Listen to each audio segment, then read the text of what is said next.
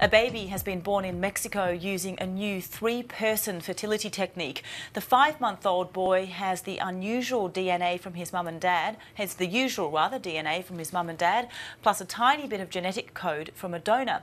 US doctors took the unprecedented step to ensure the baby boy would be free of a genetic condition which his mother carries in her genes. Sean Murray is the CEO of the Australian Mitochondrial Disease Foundation and joins me now in the studio. Sean Murray, thank you so much for dropping in today.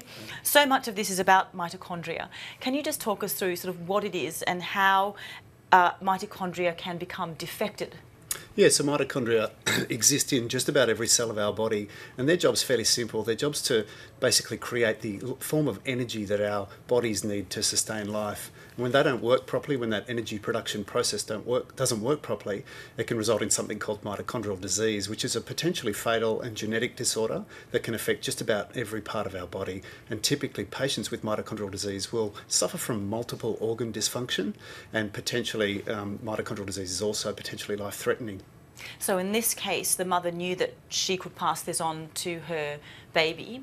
And so what did they actually do in order to remove that disease? So from what we understand from the reports, the mother's undergone an IVF technique called mitochondrial donation or mitochondrial replacement. So basically at the cellular level, at the embryonic stage, the mother's defective mitochondria has been replaced with mitochondria from a donor, and to basically bring in the healthy mitochondria, and with the objective of not passing on mitochondrial disease to the child. It's extraordinary when you think about what's actually going on there. Now, in terms of the DNA that's passed on, I understand that only a small 0.1% is from the donor DNA. Yeah. So the child who was born is effectively as close as you could get to these two people's child. I mean, the Australian Mitochondrial Disease Foundation certainly looks at this term of 3-parent babies as somewhat simplistic and a little bit inappropriate, and as has been backed up by ethical reviews, etc. And the DNA that we typically think about when we hear DNA comes half from mum, half from dad, and it exists in the nucleus of the cell. Yeah. And this mitochondrial DNA sits outside the nucleus of the cell and represents just a tiny fragment of DNA whose job, as we understand it, is only to drive that function of the mitochondria to produce the energy. So it's certainly not going to change how we look or how we feel, or any sort of heritable or personally identifying trademarks. The mitochondrial DNA, as we know it, is just to drive the function of the mitochondria. Such a great explanation. So then why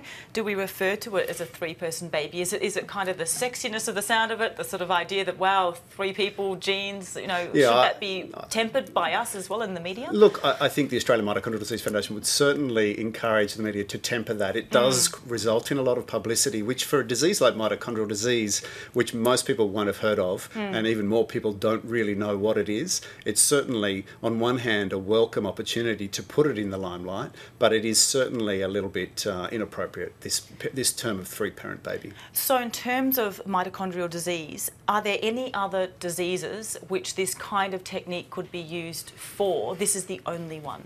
No, I think that this technique is limited to the prevention of some types of mitochondrial disease. It's not applicable to all types of mitochondrial disease, but I think that what we need to keep in mind is that this technique has been developed primarily and purely for the objective of preventing the transmission of this horrible disease from mother to her child.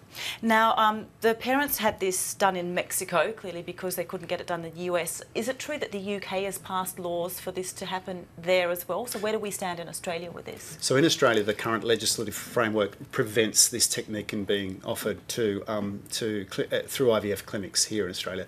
It's correct that the legislative framework has been changed recently in the UK to legalise this technique. It's undergoing some final regulatory checks at the moment to make sure that they've got the right checks and balances in place.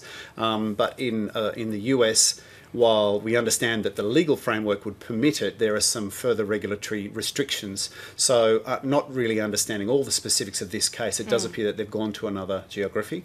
But in Australia, it is currently, our legislation would prevent this from being offered. And that's something the Australian Mitochondrial Disease Foundation is working on with the regulators and the policymakers and politicians, calling on them that maybe it is time for us to have another look at that and really see that we can't change the legislative restrictions here to offer this as a choice for women who are at risk of passing on this disease to have a happy and healthy child.